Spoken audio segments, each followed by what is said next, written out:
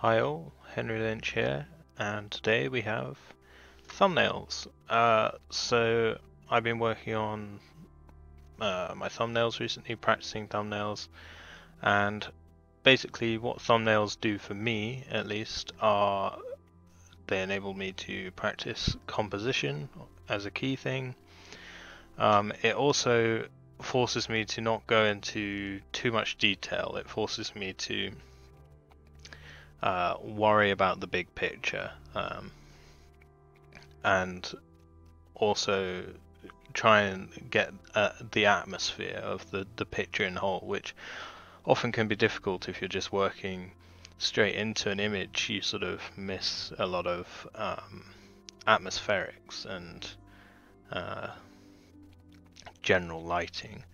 So these will look pretty bad. They're designed to. I don't want them to look completely polished and finished, because if I've done that, I've spent too long on them and I'm missing the point. So you'll see me, I start with a pretty terrible brush, admittedly. On this I use one of my usual ones, which doesn't really work, and I've actually done these with texture brushes in the past and they've worked great, so I went back to texture brushes because there's a lot more information that's suggested within a texture than you get from the wishy-washy paint strokes of a fairly standard paintbrush. So there are a couple of ways you can go about this, which you will have seen me do a couple of ways from this point. You either start with a gradient and then work from that gradient, using that gradient's values that it's given you to form the image, or you can go straight in with a hard brush, form the lighting and the shapes yourself, which you'll see me doing right now with this wall image or tower image. So if you want to do this yourself, it really helps. I found it very helpful for atmosphere and environment pieces especially.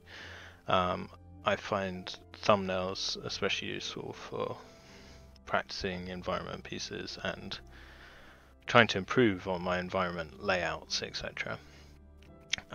So all this is a grid of rectangles, black rectangles, which I've alpha locked, which basically means that when I'm selecting the one rectangle, I can't paint on anything other than that one rectangle, which is obviously extremely useful with the gradients and stuff. I don't want to be painting on the other things, and it makes it super quick. You can see I get through, I think I worked it out and I spent like 3 or 4 minutes per image, which is, probably a bit long. You can see me going into details on this one a little bit there, for example, and I did on other ones. And I think it's quite important with these to keep it quite loose, and just focus, as I say, on the big picture, and make sure it looks good from afar.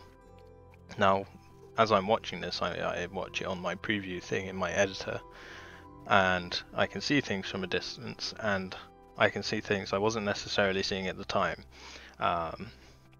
Although what I am doing when painting these is, you'll notice my navigator in the top right, I have a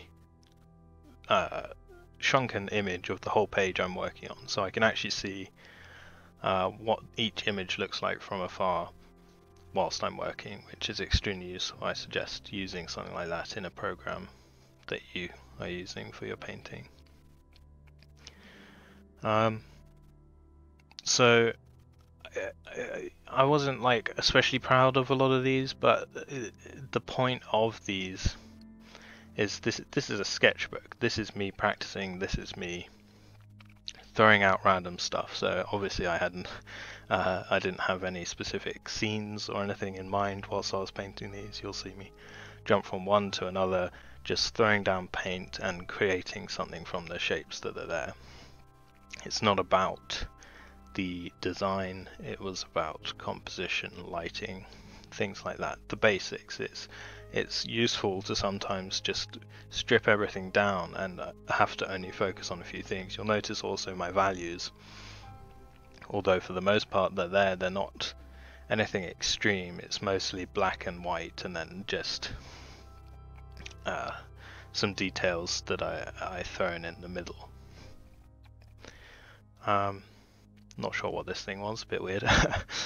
But so you can actually get this grid that I was using, the full Photoshop file, for $1 if you want to support the channel and my work. Then I'll put a link in the description to that. That's on my ArtStation if you're curious and you want something like that. Otherwise, you can create it yourself. It's nothing too difficult, but time saver and all that. That's so that's there if you want it.